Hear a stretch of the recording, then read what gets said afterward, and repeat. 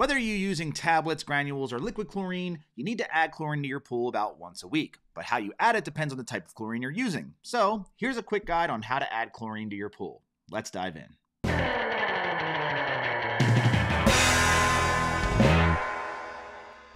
Hey, it's Matt from Swim University, and before we get into this video, if you want more help taking care of your pool, be sure to grab our free pool care cheat sheet at swimuniversity.com/cheat sheet. It's totally free and will help keep your pool clean and clear throughout the year. Before adding anything to your pool, you need to know your current chlorine levels. Your free chlorine should be between 1 and 3 parts per million, with 3 parts per million being ideal. These levels naturally drop as your chlorine gets used up throughout the week. They'll also drop after heavy pool use, if your cyanuric acid levels are too high or too low, or if a lot of organic contaminants or rain has gotten into your pool water. Plan to test and add chlorine once a week to your pool water to keep your levels in range. But if your chlorine levels are at 0 or they rapidly drop even after adding chlorine, you might have a larger issue. So be sure to check out our other video on how to raise free chlorine when this happens. When you're testing your chlorine levels, you'll also want to test and adjust your pH and total alkalinity. When your pH is in range, it helps your chlorine work more effectively, and total alkalinity helps your pH from fluctuating. So each week, test and balance your alkalinity, your pH, and then your chlorine, in that order. Once you know your current levels, it's time to measure out your chlorine. For weekly maintenance, here's a rough estimate on how much chlorine to add to a 10,000 gallon pool.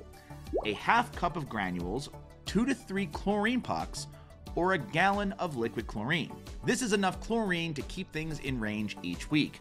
And it's assuming that your chlorine levels aren't constantly dropping to 0 or that you don't have chronically high chlorine.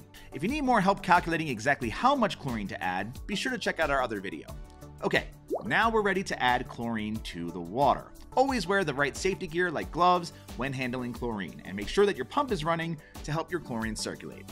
First, here's how to add chlorine tablets. You can use a floating dispenser or an automatic chlorinator. If you have a floating dispenser, simply add tablets to the floater, adjust your dispenser settings, and toss it back into the water while the pump is running. And keep in mind that the floaters tend to dispense chlorine unevenly, which means your levels may fluctuate. And they can get stuck in one spot of your pool, like behind ladders, and that can discolor or even damage your pool liner. That's ultimately why we recommend an automatic chlorinator or a chemical feeder. If you're using a chlorinator, turn off your system before adding tablets to the feeder. Once they've been added, close the chlorinator and turn the system back on. Adjust your chlorinator settings as needed, and keep in mind that tablets will only dissolve in your chlorinator when your pump is running. So whenever your pump is off, your tablets won't dissolve and disperse into your pool. Whether you're using a floater or an automatic feeder, don't just fill it to the top with chlorine tablets. Use the correct amount of tablets based on the amount of water you need to sanitize. And you'll want to avoid using 3-inch tablets in smaller pools, since that can over-chlorinate your water. It may take some time for your chlorine reading to change, since tablets dissolve slower compared to granules or liquid chlorine. And water temperature also affects how quickly tablets dissolve. Finally, keep in mind that whenever you're adding tablets to your pool, you're also adding cyanuric acid. Cyanuric acid, or CYA, is added to trichlorochlorine tablets to protect the chlorine from breaking down under direct sunlight. But CYA can start to build up in your water with tablets, so be sure to test these levels each week.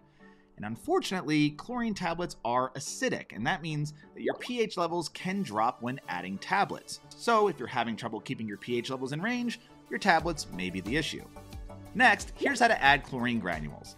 These are added directly to your pool water. You want to start by measuring your chlorine granules in a measuring cup. Now, some chlorine granules work best when pre-dissolved in a bucket of water. You want to add your granules into the bucket of pool water using a wooden stick to stir it in. Then pour this mixture around the perimeter of your pool, starting in the deep end while the pump is running. Pre-mixing granules helps it from settling on the bottom of your pool, but you want to always follow the manufacturer's directions. If you add granules directly to the water and notice it settling on the bottom of your pool, just use a pool brush to help it dissolve. And never add granules to an automatic chlorine feeder. It just dissolves way too fast. Since granules are quick dissolving, you should notice a faster change in your chlorine levels compared to tablets. Granules also contain cyanuric acid to help protect your chlorine from the sun's UV rays, but it's not as big of an issue compared to tablets. Still, it's worth testing your CYA each week. Because granules are quicker to dissolve and contain less chlorine than tablets, you may need to add chlorine more frequently. And finally, here's how to add liquid chlorine. Make sure you're using pool-grade liquid chlorine, which contains about 10 to 12% chlorine by volume. Household bleach, on the other hand, only has about half that concentration. To add it to your pool, pour it slowly into the pool water while the pump is running. Pouring it slowly in front of your return jet while the water is moving will help it disperse into the water. Otherwise, just walk around the perimeter of your pool, pouring slowly and starting at the deep end. Liquid chlorine is unstabilized, meaning it doesn't contain cyanuric acid. That means you'll need to add chlorine stabilizer to protect the chlorine from breaking down in the sun. Otherwise, your chlorine will break down faster and you'll have to add it several times a week. One final note of caution. Here's why you should avoid adding chlorine tablets to your skimmer. It used to be a popular option to add chlorine tablets directly to your skimmer. Unfortunately, this can cause more damage than it's worth. If you have tablets in your skimmer and there's no water flowing when the pumps shut off, the water will sit stagnant and create an acidic pool of water. And this can cause stains on your pool wall and erode your skimmer walls and basket. So, if you need more help with pool care, be sure to grab our free pool care cheat sheet at swimuniversity.com/cheat sheet. And if you found this video helpful, be sure to subscribe and check out our channel for more tutorials. That's it. Thanks again and happy swimming.